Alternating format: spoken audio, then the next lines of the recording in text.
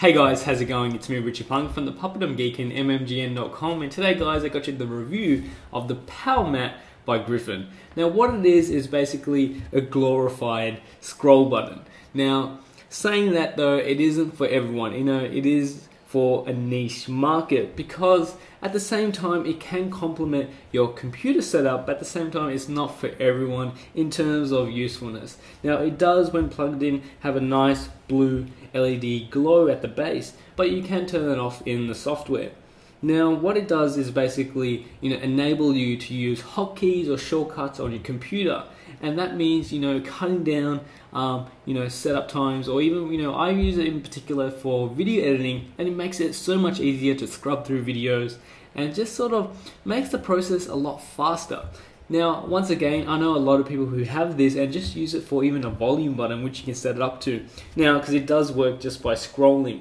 Now you can set up for different things, so because it does work also as a clicker. So as like you see here, I press down on it and it does click, and it says you can set it up to click right, so click and push right.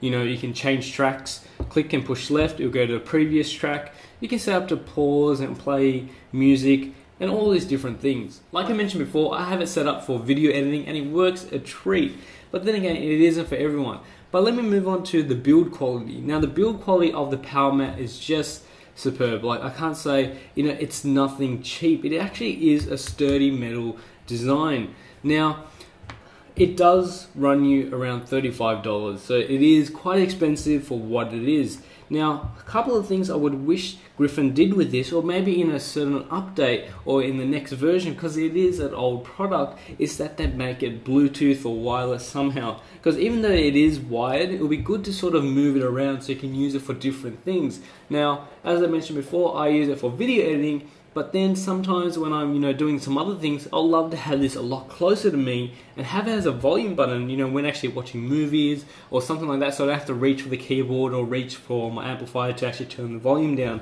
Whereas this, it's basically a glorified volume button.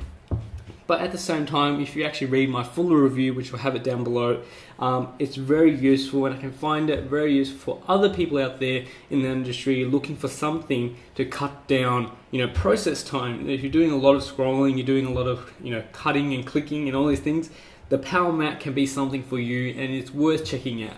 Now if you have any other questions about the PowerMate, or just want to know a little bit more, let me know, leave a comment down below, and hopefully I can answer your question. Now if you did like this video, give me a thumbs up. If you are new to my channel, why not subscribe? I put out videos at least once a week, and hopefully guys, I'll catch you guys in the next video. See ya.